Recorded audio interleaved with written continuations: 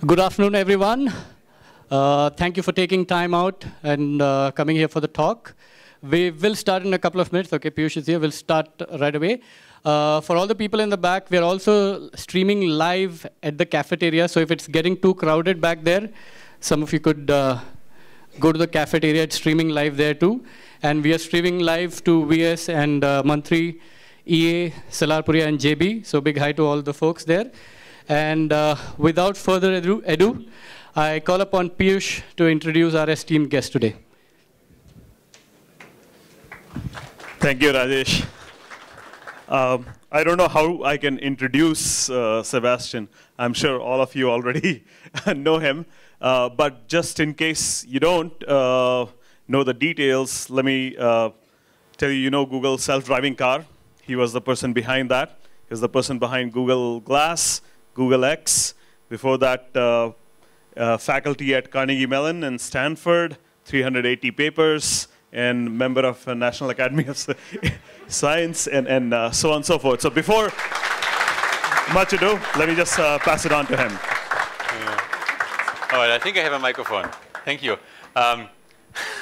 So I was told that I come here to Flipkart and there's going to be a few people I have a little conversation with. I didn't understand. My God, you guys are amazing. Also, I realize I'm speaking to some of the smartest engineers on this planet right now, which intimidates me. But it's great to be here. It's great to see so many of you. What I have here is a presentation that I gave yesterday at the Google Developer Day. But most of it, I'm just really open to Q&A and questions you might have, because it's much more fun to have a dialogue than just a monologue. Let me skip this first thing. One of the probably best known things I've done was building cars that drive themselves and making humans obsolete, to make cars safer and make driving more fun. Yeah? Yeah? Good. Thank you. All right.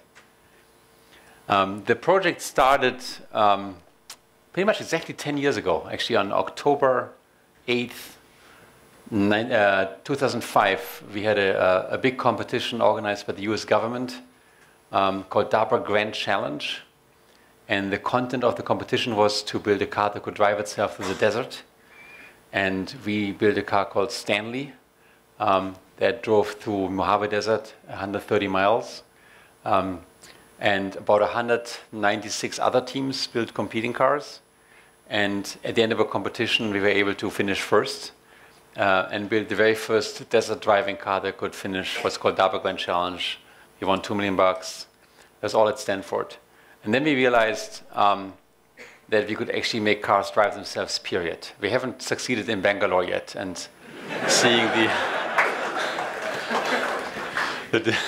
being stuck in traffic for more hours than I could wish. I know that you guys actually need flying cars. You don't need self-driving cars.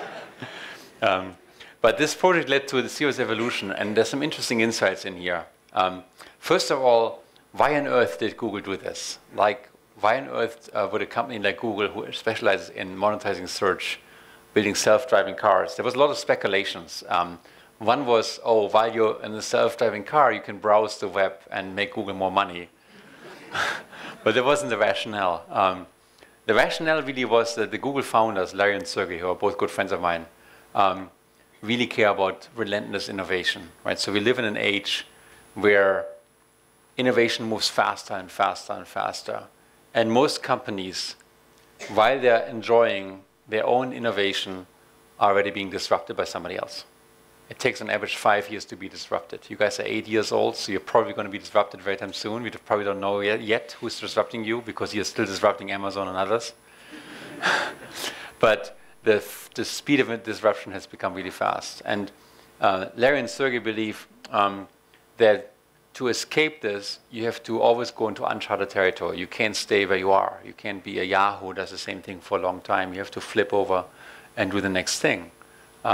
So they were willing to say, now that we have a certain amount of cash in the bank, as in $50 billion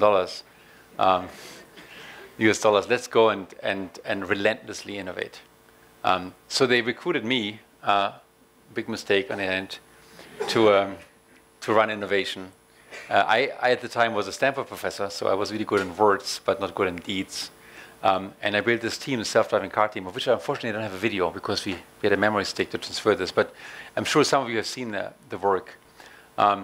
We started out in a really interesting model. We started out saying, OK, we're going to set ourselves a milestone. And the milestone, actually was not set by me, it was set by Larry and Sergey, was to drive 1,000 miles on California streets. But Larry and Sergey got to pick those miles. And I still vividly remember this session, hanging out with the founders. And they're trying to find the most evil roads in California you could possibly not drive. And mark those and say, Sebastian, if you can build a car that can drive those roads in traffic, during daylight hours or night hours, without killing a person, without actually a person taking over, you make the equivalent of like $1 million. And I, as the expert in the field, said it's completely impossible. I'm a professor at Stanford. This cannot be done. And then Larry said, but people can do it. And I said, well, yeah, people are special. And Larry said, how so? And I said, well, they can do it. And Larry said, well, but machines can do stuff that people can do. And I said, well, I don't really have an argument against it, so let me try it. So we tried it out, and within about 18 months, we were able to drive these really complicated 1,000 miles. And then we moved on from there. The thing that keeps the project driving is there's a really interesting insight about artificial intelligence here that unfortunately puts people at a disadvantage. When you drive a car, which I'm sure some of you do, and you make a mistake, which I've seen a few even in my 2 days here in Bangalore, then typically what happens is the person making a mistake learns from it, and nobody else does. Right? When this car makes a mistake, and they made many mistakes, they made every single mistake in the books was made by the self-driving car, then the car learns from it, but all the other cars learn from the same mistake, including all the unborn cars. And that means the rate of learning in computer-automated cars is faster than the rate of learning in people. So if you graph this and the people are here at any point in time, and your robot is down here in performance, it can drive maybe 5 miles without incidents, and the human can drive, I don't know, 500,000 miles. At some point, the learning curve of the robot is faster than the human. And what it means is there's going to be an inflection point when the robot drives better than the person. And that inflection point just happened this year. So we're now at the point where the robotic cars drive better than people can drive. So now it's irresponsible to drive a car. And we should really cede our control to the computer overlords. Really interesting story about AI. And I think as Flipkart dives more into machine learning, you find the same in machine learning. As you engage in machine learning, the learning speed itself will make this stuff better and better and better at a faster pace than people can learn. And as a result, AI will basically take over most parts of what we do, including software engineering, in my opinion. It's a different story for Q&A. I then got to work with something even crazier, trying to build the next generation computer platform. And that platform hasn't launched yet as a product. It launched as an Explorer edition, where we gave to 10,000 people or sold 10,000 people versions of it. But we haven't, it's still being improved, and it's going to come out as a product sometime soon under Tony Fadell, who's the CEO of Nest. But the idea was to make a computer that sits in your face. Why would we have a computer in your face? Well, these are our current computers. You guys are 100% mobile or 99% mobile, so you know about this more than anybody else. And these are kind of cool. You can carry them with you. Right? So for dinosaurs like me, that's a big deal, because when I started programming, I had punch cards. My very first job was a computer as big as half of this room, where called a mainframe, right? With lots of terminals. You have no clue what I'm talking about. And then we moved to PCs. I was able, when I became a grad student, to buy my first PC. It was really nice. It was like this size, really small. And then my first laptop was also this size, really heavy, but you could carry it, which was really amazing. And then laptops shrunk to the stuff you guys have today. And then they moved into cell phones. And this cell phone, of course, is better than the mainframe I was able to do when I was a young person in terms of any compute power. Anyhow, so we asked the question, is this going to be the final version of computing? And the answer is heck no. This is also a really bad thing. Like you walk around like this, you're socially challenged, you bump into stuff along the way. And it has many, many disadvantages. It would be really cool to have a computer camera not just in your pocket. So when you want to take a picture of a person, you do this and unlock it, and you finally, if you take a picture, you guys are amazing. Okay. Instead, it would be really great to have a camera where your eye is, right? So for a while at Google X, we studied neurosurgery and see if you could like implant the camera into your physical eye to see if you can take pictures. It's not a good idea. It's not a good product. Partially because it would occlude your real eye, so you couldn't see anything anymore. So it's not a good idea. So we came up with the second closest thing, Google Glass. This is Sergey Brin, Google co-founder, wearing it, who wore it every day for like 4 years or so. But it has a camera. It has a display that sits up here. It has 2 microphones. It has a dual-core processor. It has Wi-Fi, Bluetooth. Has a head tracking unit, GPS, IMU, accelerometer, or magnetometer, and has a trackpad on the side. Has voice recognition, has a speaker. So it's basically a full-blown computer. It's all these things that your cell phone has. And it weighs about 41 grams. So 41 grams is slightly heavier than normal glasses, about as heavy as like fashionable sunglasses. But we put the battery behind your ear. We had a battery supply for a day. It would counter-lever the weight behind your ear, so it would feel like completely weightless. So we had a weightless computer that you carry around. We called it Glass, unfortunately. We didn't realize how bad the name was. Because someone came with the word glass hole. And once the word glass hole was up, we realized we made a mistake. So it's going to have a different name in the future, that's for sure. And then we started selling it and exploring a different dimension of use. And it became a really great camera to people. It really became, I think the #1 use of it became photography. Being in the situation and being able, with a wink of your eye, we had a little wink detector so you could wink your eye and take an image. Look a little bit dorky, do this, but it's very fast, so you can take images really, really fast. It also had a really great cell phone mode where you could have hands-free conversation. And rather than having a speaker, it had what's called a bone transducer, which basically vibrates your skull and makes your skull into the speaker. And the nice thing, even though the speaker was on one side, you had the sensation of having voice on both sides. So you could have a hands-free conversation and talk to yourself. And you used to be able to talk to yourself and you looked like an idiot. Now you could talk to yourself and don't look like an idiot with this device. That actually we had in the market for quite a while, an Explorer version, and we learned from it. We're currently improving it, and it's going to come out as a product sometime very soon. We learned a lot about it. So we learned that strip club owners don't like it. Got banned from many, many strip clubs, even though we never tried to use it there. We learned that in one-on-one conversations, it's a bit too aggressive to have a device like this. But when you go out and about skiing, bicycling, it's a fantastic device to share experiences and do extreme sports and so on. And then we went crazier.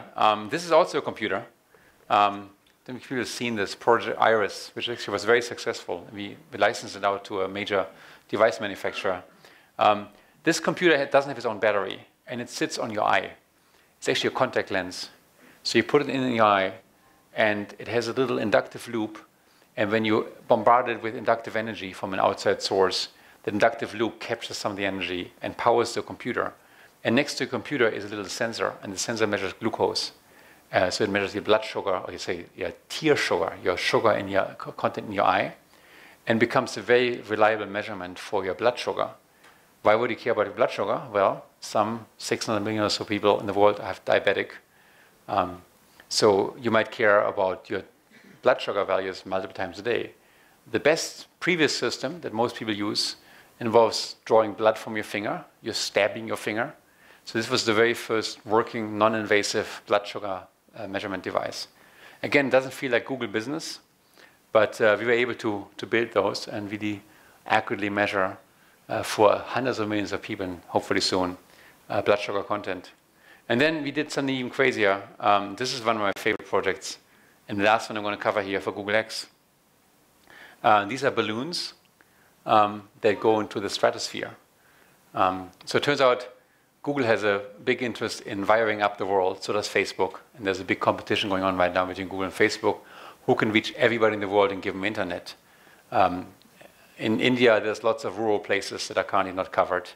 And it's even worse in many other places in the world, including the open oceans, which also have no good broadband because laying fiber in the ocean is very hard.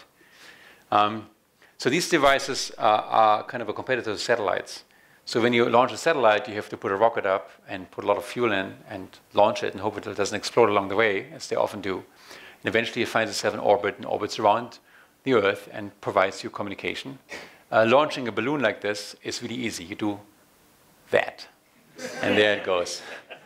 The idea was actually Larry's idea. It's really funny. Larry had this idea when he was a grad student at Stanford, and he went to a professor and said, I have this crazy idea. I want to build balloons around the globe to make a new internet. And the professor said, it's complete bullshit. It doesn't work. And I know the professor was my neighbor, so he told me about this. And we decided, okay, if the Stanford professor said it doesn't work, it's a really good thing to try. So we tried it. We built these balloons. Now, balloons are being released every day by the tens of thousands. They're typically weather balloons. And the way they work is you fill them with helium usually, or with different gas, typically helium, maybe hydrogen. And as the balloon ascends, they get larger and larger because the atmospheric pressure is weaker and weaker as you go higher up. And eventually, they become so large that they explode and they come down. And, but if you make them so they can't expand, then they find themselves at a specific height and they sit there and hover there. And we built these balloons very secretly in California and launched them like crazy. And they would sit there, and so they wouldn't like go around the globe and be detected by, I don't know, China. We put a little mechanism, we could punch a hole in it. And one day I remember, I opened my web browser and CNN has this front page head news that a UFO has been sighted over Kentucky. And it showed, at the time, these balloons looked like oversized condoms, like very long things. And it showed this picture, and they had this video interview with this like nutcrack kind of UFO guys, and he was like speculating whether it was extraterrestrial life or not. But they had seen it multiple times and taken photos of this shiny condom in the air. And I called up my team, and the team said, oh yeah, we lost one of those, sorry. They made it all the way to Newfoundland and finally landed, and we retrieved it. But this has progressed to the point where these balloons are now up there for more than a year at a time, which is actually quite an engineering challenge. The amount of solar radiation is enormous up there, and the temperature variation between day and night are enormous. Day is extremely warm, nights are extremely cold, like minus 50 degrees or more. And they float around the globe. In fact, we had one incident. We got really good in talking to ambassadors. We had one incident in India, turns out, where we flew over India, and we got a very angry phone call from the embassy saying, you guys are doing spy equipment over our country, which is an ill-defined legal situation. If you're at 100,000 feet in the stratosphere, whether this is territorial part of India or it's part of space. Like space is open, you don't have territorial claims on space. If you go to 50,000 feet, you're inside a country. But at 100,000 feet, the stratosphere is not quite known. So different countries make different claims. Some countries say it's not our territory. India happens to say it's our territory.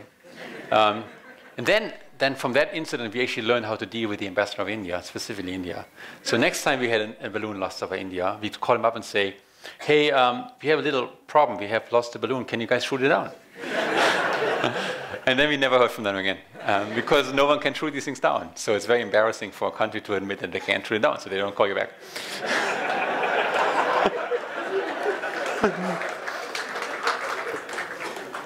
Yeah. Lots of stories. Anyhow, it's now at the point that we have I'm not Google anymore, but the Google team now has done tremendous progress. This will be launched first of the Southern Hemisphere, because there's fewer North Koreas in the Southern Hemisphere. Fewer countries, turns out. There's only a quarter of many landmass in the Southern Hemisphere as the Northern Hemisphere. And it's demonstrated connectivity to very remote places.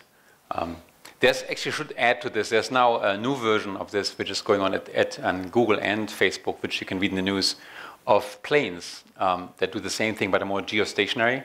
There's now technology that you can build planes that sit up in the air, solar powered. They charge batteries during the day, and during the night they kind of slowly descend. And we are just at the brink, we can make these planes, they can stay up forever. Where they just have enough lift with big wings, enough solar power that they can harvest enough energy during the day, that during the night they don't descend too much and accumulate the winds and so on. So both Facebook and Google are very actively working on planes that would stay over a territory for a long time. And again, they will be much, much cheaper than satellites. That's kind of a little bit to Google X, and I'm super happy to bring this into more of a Q&A forum. I left Google X about 3 years ago because I wanted to do something in education. I felt education is something to try, and the appetite inside Google for doing education was very low at the time. It's changed a lot since. So I decided to spin out the company and become an entrepreneur. So I said goodbye to Google and became my own little CEO with its own challenges. But we came to India specifically to see you guys, but also to launch Udacity India. Has anyone heard of Udacity before? Okay, wow. Is anyone taking a class or sign up for a class? Okay. Is anyone taking AI class? Okay, cool. Anyone finished AI class? Oh, yeah. Do you realize that AI class was taped between 3 o'clock in the morning and 5 o'clock in the morning? Those paying attention would probably know. So about 3 years ago, or 4 years ago, I was teaching at Stanford. I was running my Google X job during the day, and decided to think like Stanford sucks because they're so like locked up. You can't get in. You have to pay $50,000. So it was time to rethink moonshot thinking for education. So I sent one email that basically said, my class, Artificial Intelligence, Introduction to Artificial Intelligence, is now available free of charge for anybody in the world to take. Sign up over here, and you get the same exams and homework assignments as Stanford students, so you can compare yourself. And I mean, at the time, AI was not as hot as it is today, so we expected maybe 500 students in the world might say that I care about this, which is a big number. But lo and behold, 160,000 students signed up. So I was teaching a class to 160,000 students, which is more than fit in the biggest stadium on the planet. Then the bizarrest things happened. So now I'm scrambling to put together a technology platform to teach 160,000 students and make 160,000 homeworks graded and so on. All of a sudden we get these emails from our students, like telling us their stories why they're taking this class. We find like soldiers in Afghanistan who are under mortar attack, secretly on the side trying to pass my homework assignment. Or mothers that raise children taking this class. All of a sudden, the entire world takes... In fact, I got to this point I could go to any city on the planet and would walk around for 20 minutes and someone would say, "Hi, professor," to me for a short amount of time in my life. From the 160,000 students, 23,000 finished. We scored all of them, and then we stack ranked them to Stanford students, and it turned out the top 412 students were online students, and the best Stanford student was number 413. So that kind of signaled to me that for every great Stanford student, which is like a great place with like great students, like the best Stanford student, there's probably 400 better people in the world than this one student. And I bet a good number of them sit in this room over here, to be honest. And why aren't they not at Stanford? Well, because they grew up in the wrong place, they have the wrong parents, they're too old, they're too young, they can't afford it. They didn't pass the SAT test because, you know, in their country there's no SAT, like Germany. Almost no student from Germany ever makes it to Stanford because there's no SAT in Germany. Whatever the reason is, but it doesn't mean people in Germany are stupid. It just means they're not at Stanford. So we decided to really rethink education. And in this rethinking process, which took several years, we really kind of arrived at a formula where we decided, let's just build the university from scratch and build everything new. So we have a formula now, which I kind of launched yesterday at Google I/O for India with Indian pricing, where we offer new degrees online entirely. Compared to college tuition costs in the United States, we're dirt cheap. I've been told compared to India income, we're still kind of expensive. We made up our own degree, nano-degree. There's no law against inventing new degrees. This degree has actually been accepted now by lots of companies in America. This is actually going out like a wildfire. This thing is growing really fast. We're growing about 33% every month. So it's been a very successful venture.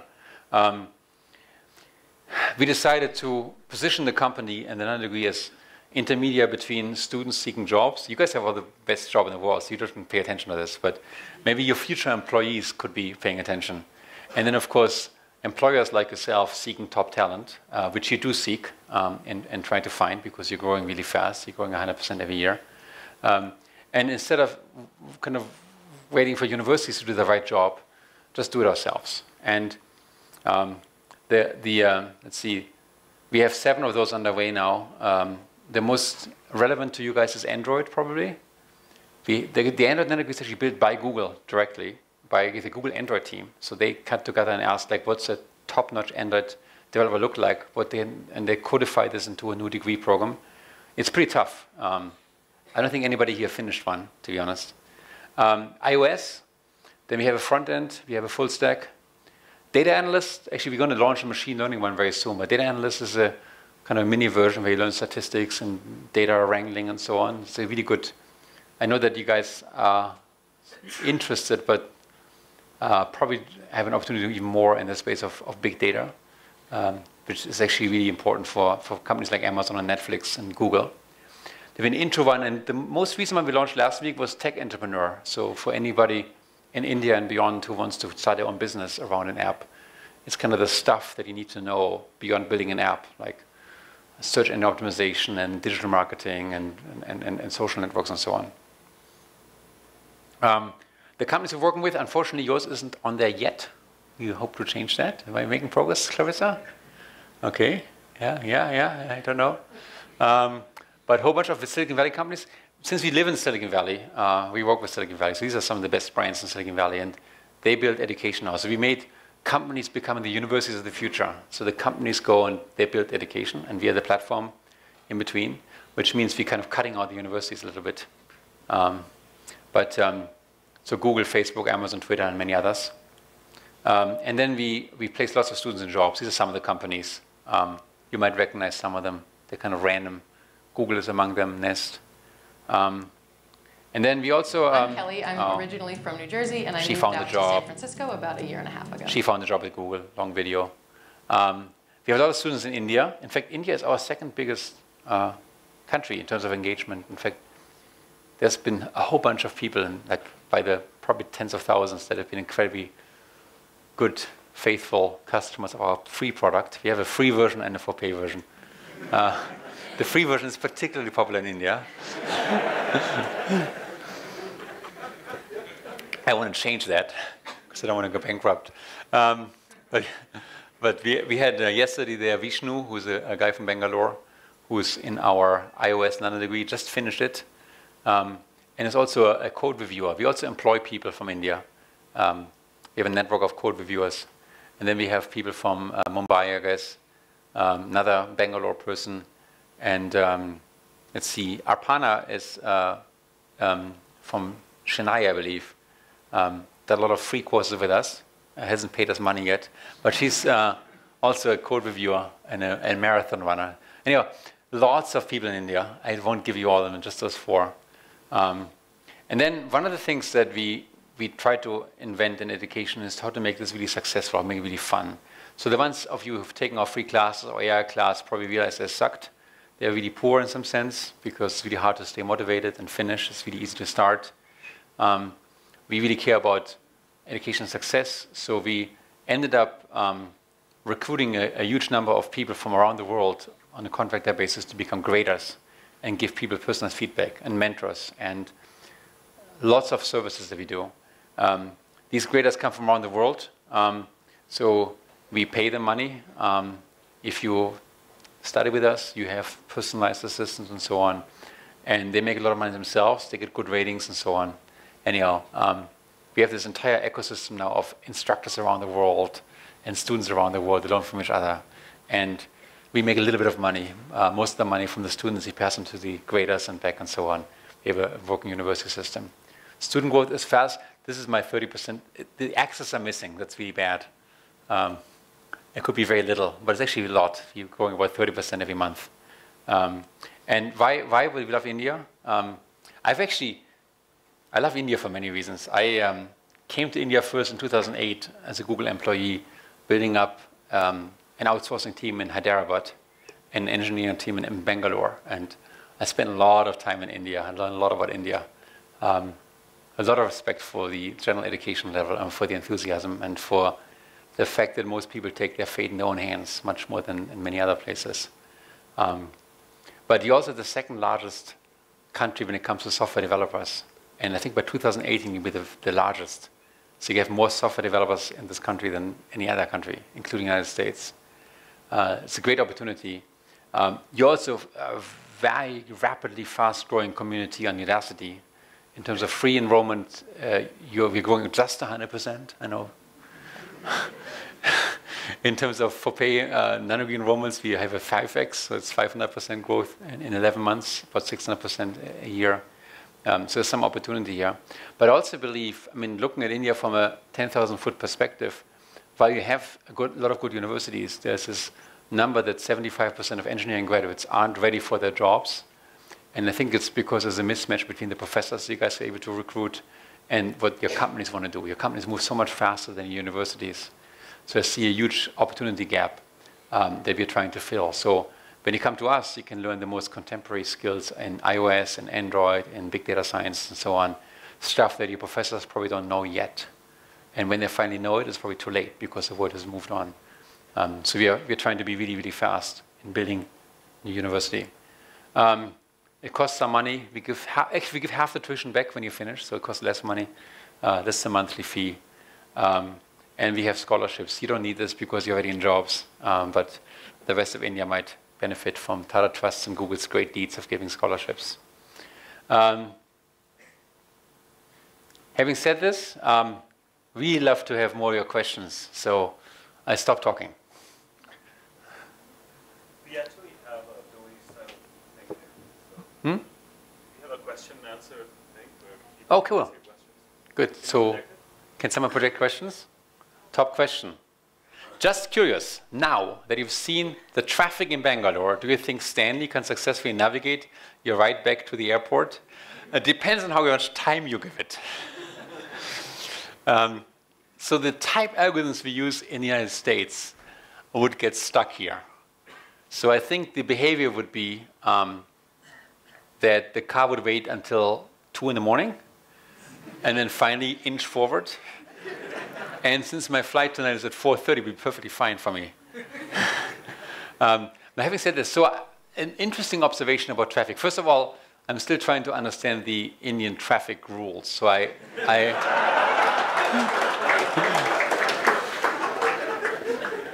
get the impression the right-of-way is related to the size of the vehicle. Although I mean, last time I came to India was 2008, and I saw a lot of camels back then, and those have disappeared. At least in Hyderabad, I saw them, not here in Bangalore. But in principle, the nice thing about robotic cars, there's much more precision. Like, they understand up to the inch, centimeter, where exactly where you're going, what your speed is, and so on. I mean, programming it to be effective in traffic is a different story, but we could probably make it extremely safe here compared to today's traffic situation. So I take no claim. I mean, we've never tried to drive here, and it'll probably be a lot of work. But in principle, I see no reason why we couldn't be able to make it work within a year or two to work really effectively here. What do you think about the way us humans are learning things today and what we'd like to change about it? So, I mean, humans, I like them, but they also suck. I mean, if I ask myself, like, what are the big things in the history of humanity and what is happening today? Going back to the 1300s, when Gutenberg invented print, that was the first digital revolution. We built digital books that were able to replicate in a cost-effective way, in a nearly lossless way, which is exactly what digital is, right? So digital is really old. And what the book did to us is it changed everything about society. All of a sudden, we could store information outside human brains. Human brains are really bad for information storage. It's very hard to get information in. It's very hard to get information out. And retaining information is even harder.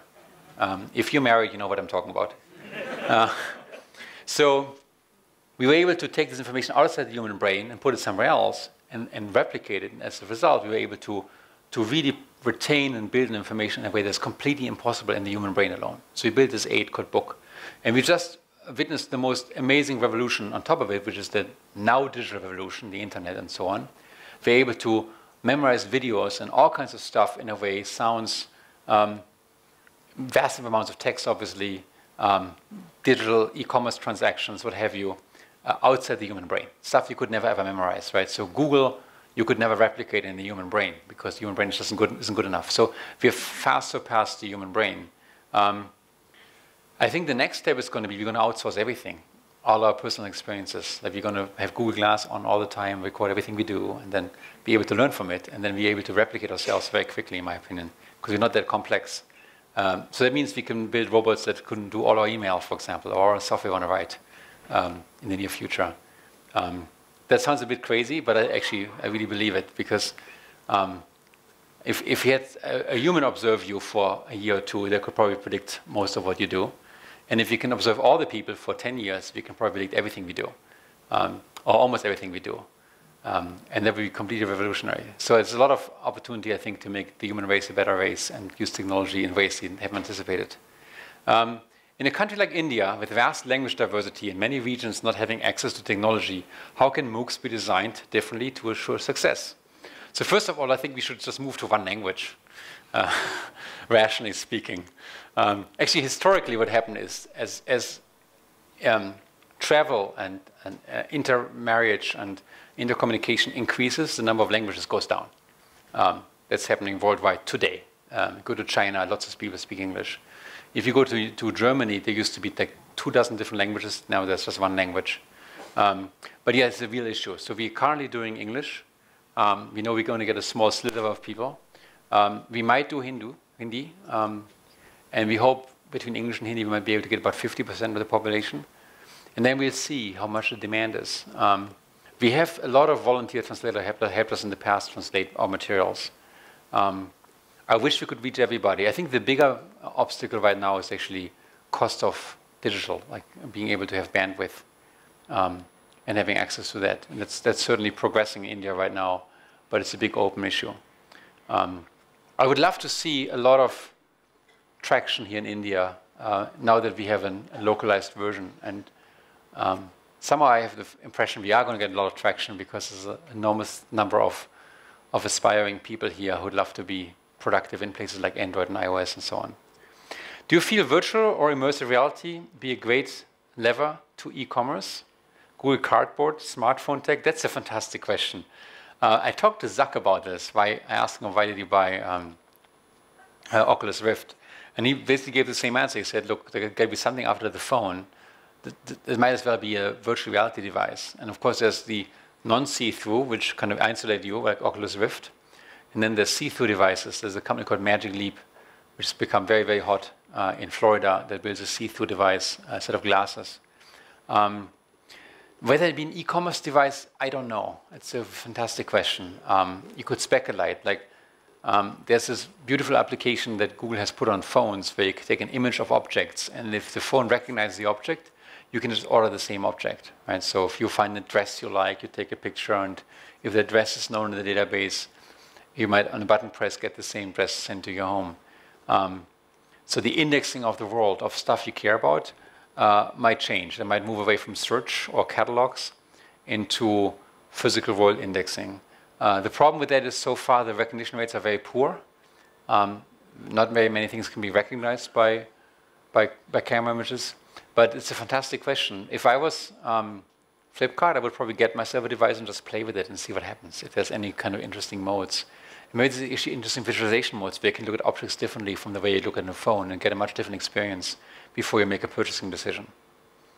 How would you convince people that AI would only be a blessing rather than a threat to mankind? The reason why people think it's a threat is because they watch too many science fiction movies. It's actually, in every phase of history, when new technology was invented, there was a whole bunch of people who said it's a threat. It's bad. Right? Lots of stuff invented were bad and would have negative consequences. And in reality, the consequences tend to be positive. I mean, if you look at the way we live today versus 150 years ago, we're so much better off. I don't subscribe to the version that AI just takes over the world, like Elon Musk does. I think we're going to use AI to make ourselves smarter and more powerful, as we always have done with technology. Like planes make us faster. They don't work for themselves. They work for us. Cars work for us. AI will work for us. And there's many, many examples of amazing AI being deployed today. Like Google is an AI company, which makes your ability to access information like 10,000 times faster.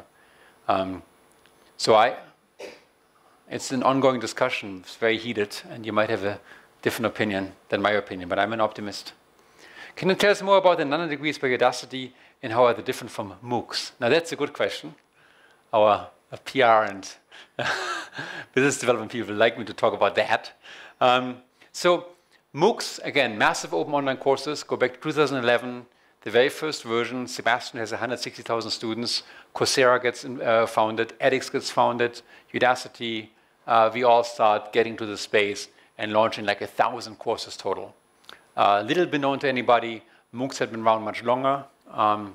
MIT OpenCourseWare had classes that were online. They were very much like MOOCs. They just weren't as attracted to the media. And we are in this world where the prophecy is higher education will die tomorrow morning because of Sebastian. The problem with MOOCs is it's just like a book. It's like content in most parts. It's like basically access to content. And just like books don't get read all the way to the end, MOOCs almost never get taken all the way to the end. Very few people complete a MOOC, like 2% of people complete a MOOC. We recognize this very quickly, and did a ton of experiments at Udacity to understand, like, why is that? Why do people not complete? And how can we get people to complete? Because if you have a product that people start using and then they put away after a day, that's not a good product. That's actually not good business either. They have a bad product. So we asked the question, how can we make people finish? And we arrived at basically two insights. One insight, you have to have a credential that matters. So if you do a lot of weight loss and you exercise like crazy in the gym, but you lose no weight, that's not good. So you want to have something in the end that's good for you. So that's why we created the nanodegree as a now recognized credential that gets you a job. Okay, that's a big deal. And secondly, we found that, and we can give you tons of data, that just access to content is not the same as education. So education to us is much more, you build something, you get feedback. It's learning by doing. When you learn by doing, it's not just access to content, someone telling you do it, and then you do it and nothing happens. It's really the context of having like small teams, having feedback from your mentors, and telling you did really well, you can improve this over here. So we made education in nanodegrees much more like a small school. You interact with lots of people. It's our global mentor network. So the experience today, you would not recognize if you took AI class between a nanodegree today and AI class. It's a completely transformed experience. And the finishing rates in some courses are as high as 90% as a result. So that's a long story for, well, if you start a company, you have to keep innovating. And we had a singular metric, which is how many people finish our courses.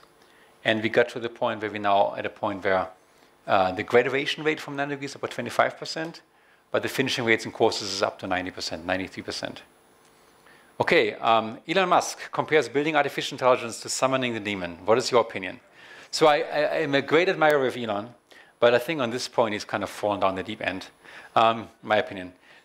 He's a pessimist. Like he wants to go to Mars because human civilization is under threat and the only way to escape is Mars. That's kind of a pessimistic version for me. I mean, I want to go to Mars because I want to see some new space, but not because we are under threat. And he's also of the opinion that AI is threatening the humanity, and he wants to escape to Mars. How Mars would be AI-free when the Earth is full of AI that kills people is unclear to me. I think, I mean, it's anyone's bet. Elon has a good argument. He basically says, look, AI is getting smarter and smarter than people. Once they outsmart us, they're just going to enslave us.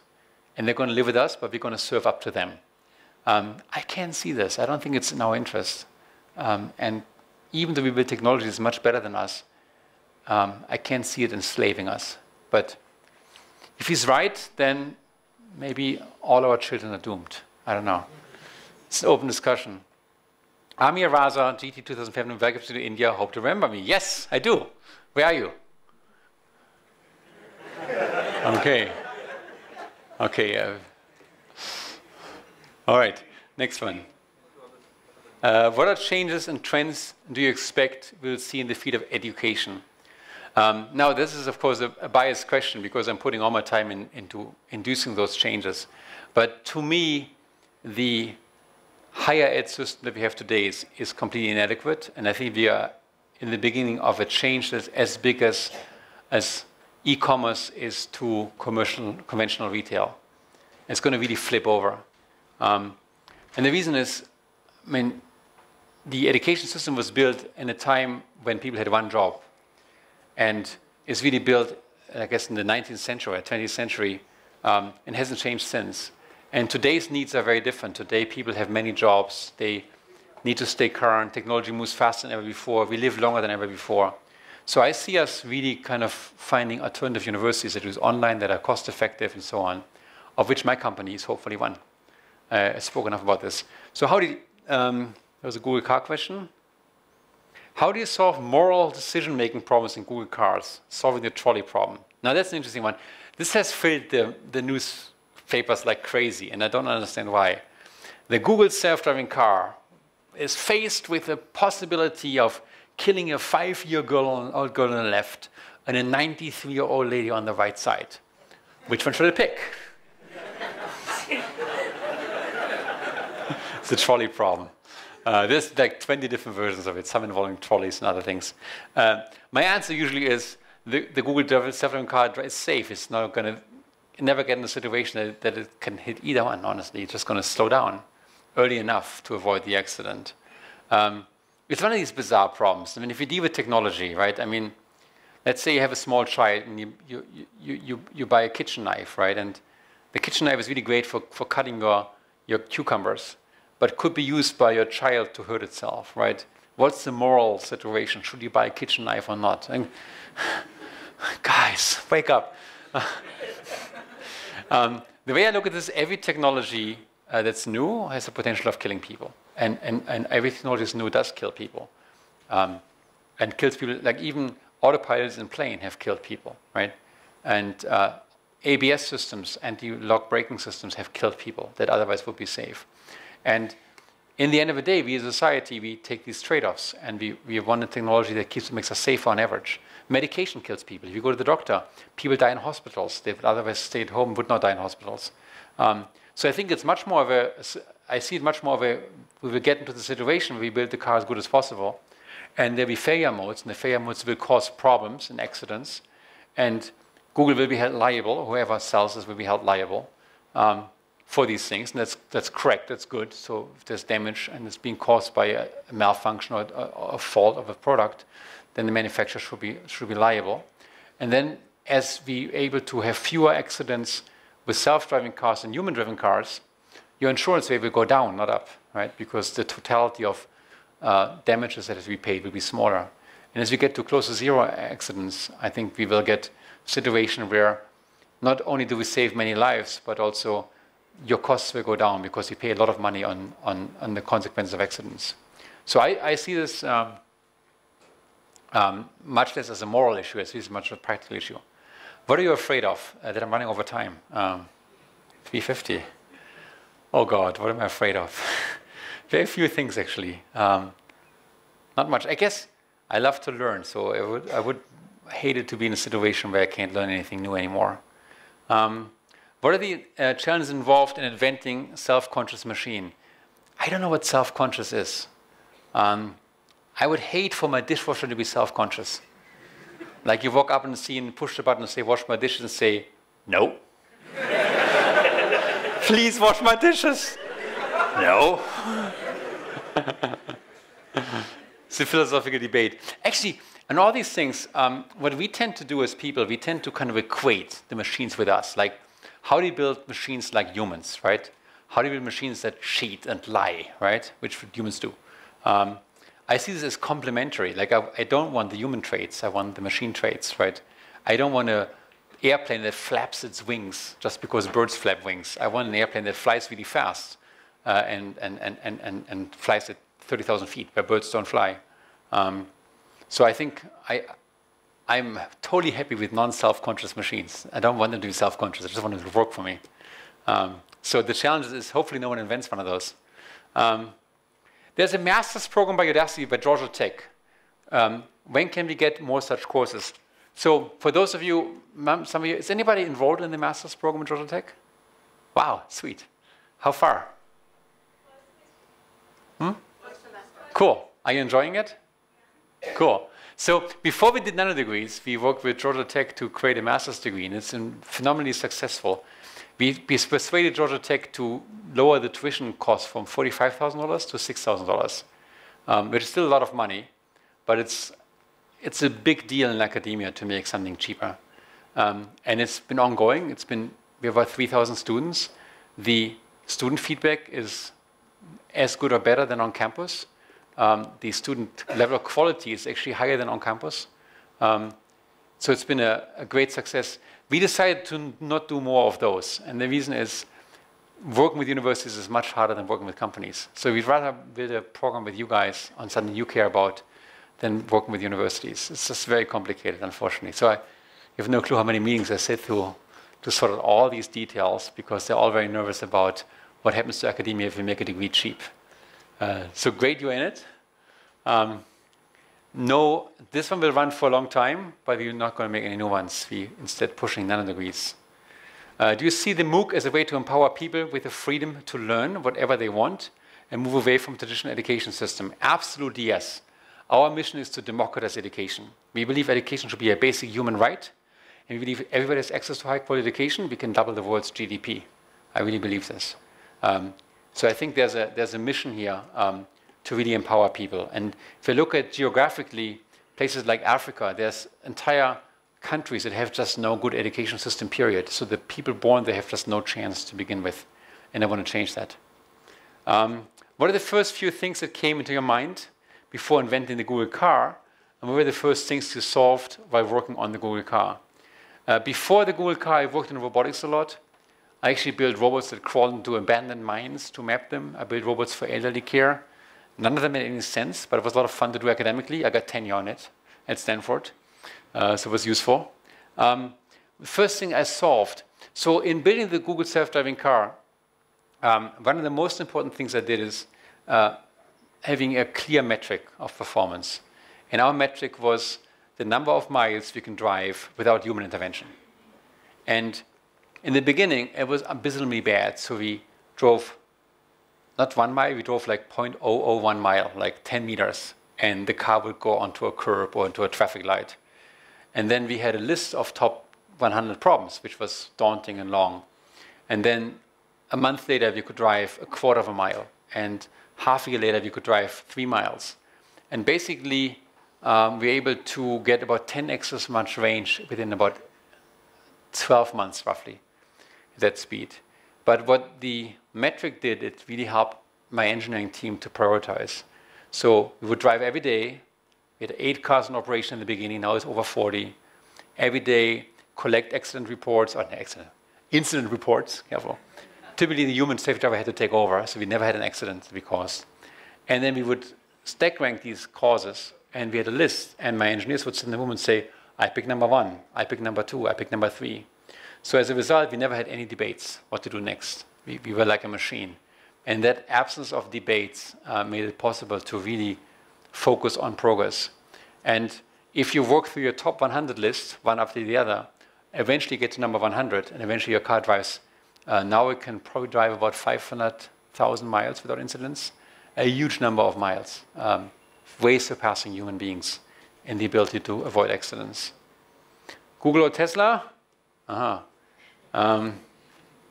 I drive a Tesla. I don't drive a Google. What were your OKRs while working on the Google car? I hate OKRs. They're really bad. It's like, and you guys know this from my company. We had this debate. We had this debate where we did an OKR. We're going to have 10,000 students by month 14. And then they come again, this big debate. It's unrealistic. It's too ambitious. Oh, you guys are not trying hard enough.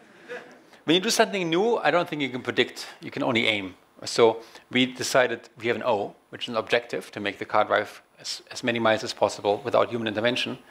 And we couldn't care about the timeline it would take. I think OKRs are mostly a metric for micromanagement, honestly. I think they're really bad. And the fact you're doing quarterly is even worse. I think we should do them every 3 years or so. You can see some emotions coming up. Honestly, I mean, it's a longer story about how to manage, but I think there's the OKRs tend to change every quarter, and it sucks. What are the first two things that came in your mind before inventing? I've had this already. Book recommendations, please. I don't read books, like someone else can answer this question. I only write books. What do you think about the challenges for a huge and diverse... Are we out of time? 3 more minutes. What are the challenges for a huge and diverse country like India to develop technologically and build the world's best products? How to overcome these? I'm actually really thrilled by being in India because, I mean, just seeing you in this room and not texting all the time, you guys have so much power and so much energy. So it's really amazing. What I always find a little bit sad is, and then I'm speaking as a German, there's such an imbalance in terms of innovation. And you guys are the exception in this country. You're doing amazingly well. But given that you have 1.3 billion people, 90% of the apps in the App Store should come from you guys and not from America, from the United States. And there's something bizarre going on in terms of being fearless and aiming high and doing crazy stuff that I can't find in Germany. So Germany is trying really hard to build Silicon Valley in Berlin. I know that Bangalore has been taught at the Silicon Valley of India. But still, there's a difference between being totally fearless and somewhat fearless. And the fearless people somehow end up in Silicon Valley. I often describe to my friends Silicon Valley as we are both extremely arrogant and extremely humble. Arrogant in that we are willing to pick something audacious. Like, I want to double the world's GDP with education. That's pretty arrogant. And humble, we have no clue how to get there. So we have to be totally open-minded along the way. And any other combination doesn't work. If you're only humble, then you open a pizza bakery. If you're only arrogant, then you know everything. You're never going to learn from your mistakes. It's really bad. So you have to be somewhere in between. Anyhow, so I think I'm out of time. It's maybe one last one. 3:58. What would you recommend to be the life career path of someone who likes inventing and working on this stuff, on the tech bleeding cutting edge? So some career advice. First time, if you do really well in your job and people love you, you're productive, quit. It's really important. Because you're probably not challenging yourself at the level you should be challenging yourself. Just like the self-driving car learns really fast, I think the best career advice I have is put yourself in an uncomfortable situations where you suck, where you don't perform well, because that's the only way to grow. I mean, like, from my own perspective, I used to be a professor for a long time, and I'm surrounded by professors. Professors have tenure, right? So this is like the most retarded thing to have a lifetime position. It's the most safety-conscious thing. So for a long time, I was super safe. Like, I was 30 years old, I had tenure. I could predict that at a salary 30 years in the future, right? It's like the words. And then at some point I decided it's just the wrong thing to do. I just quit. So I quit tenure at Stanford. My dean was very puzzled that any professor would ever give up tenure. But I said, and I think in hindsight it's the best thing I ever did. Because it really exposed me and put me in situations I'm uncomfortable. Like, I became a Google mid-level manager, and I had to deal with a big company, and that was uncomfortable. I had to learn how to swim, and then eventually do Google X. And then when I was doing really well at Google X, I decided, okay, it's time to do Udacity. And I became a CEO, and boy, do I suck in terms of being a CEO.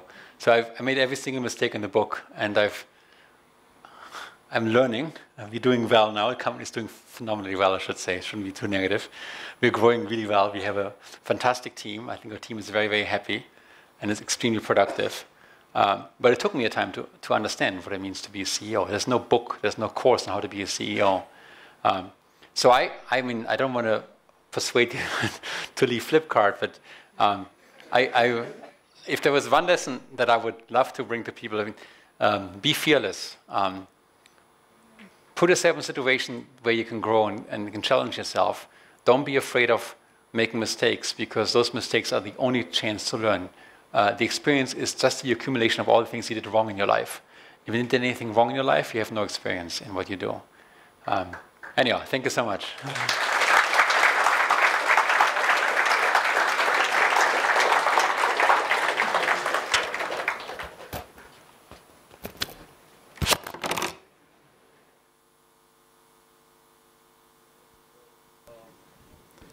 Thank you, Sebastian, for coming here and telling us all this. And I hope not many people, hate OKRs even more now, or leave Flipkart and go do other things. But we'll have great learnings from here. Thank you.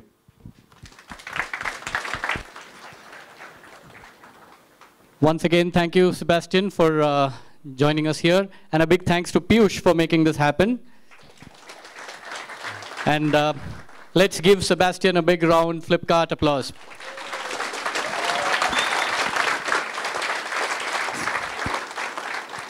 Thank you. We will be sharing the link to this video soon, so you can watch it offline later too. Thank you.